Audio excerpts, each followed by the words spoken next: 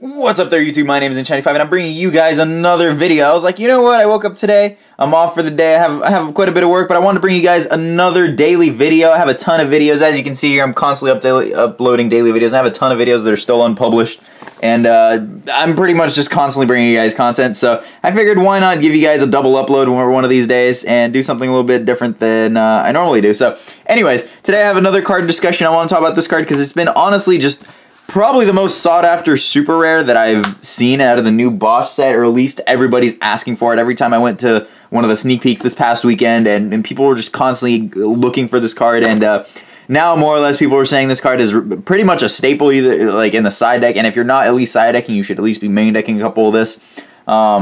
It's a super, and it's Twin Twister, and so many people already know what this card does. If you don't, I mean, it's a quick play spell, and it's essentially like a little like a 1-for-1 MST in the sense, or not really a 1-for-1, it's a 2-for-2 technically, but it breaks even. Basically, it's a quick play spell that says discard one card, then target up to 2 speller/trap cards on the field, destroy them. So it's essentially a 2-for-2 MST that's also a quick play, coincidentally. So you activate it either during your turn, you can just play it. You can set activate it during your opponent's turn when they play 2 scales.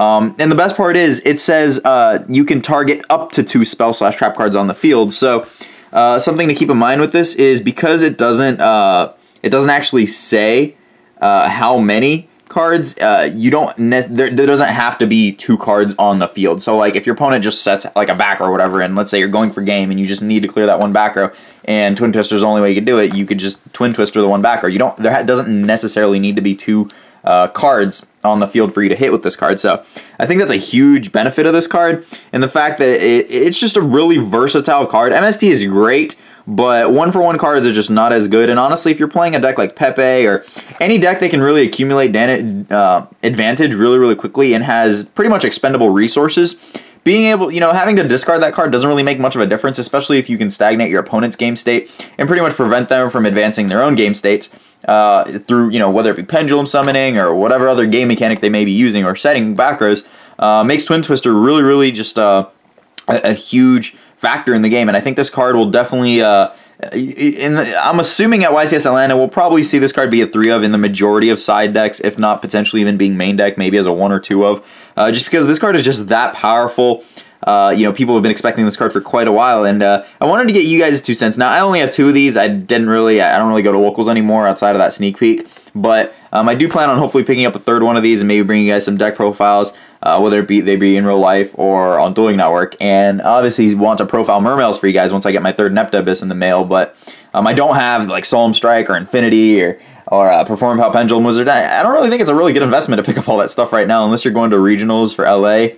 And even then, I mean, you should just get that stuff before Atlanta if you plan on going there. Like, I don't think it's a very solid investment to pick up cards that are overhyped right now, unless they're truly bound to go higher, and the set drops this week. So this card will probably be pretty easy to pick up. I know people were valuing these around like 10 to 15 bucks at sneak peek. I haven't checked eBay price as of late, but I'm sure it's probably still hovering around like 10 bucks or so. It was a pretty easy super to pull from what I noticed. I pulled, out of both my entries, I pulled 1 Twin Twister each, so yeah, it's a pretty cool card. I really like it. The artwork is really cool. It has magical hats on it, and this little I don't know what that is in the corner. It kind of looks like a it's if you look at it really closely, it's a scapegoat on a tree with a little bit of a little telescope thing. I think that's that old school telescope card. I forgot what it is. I think it's called like Ancient Telescope from the original Kaiba deck. The original Kaiba starter deck. So that's pretty cool. This is kind of some original artwork here, and we have twisters on there. I really like that. I really like nostalgic artwork. So it's a pretty cool card. Let me know what you guys think of it. Are you guys using it? Do you guys already have 3 of these? And if you don't, do you guys plan on picking them up and using them? Do you plan on maining them, side decking them? And in what deck? Let me know. I'd really love to hear you guys' insight.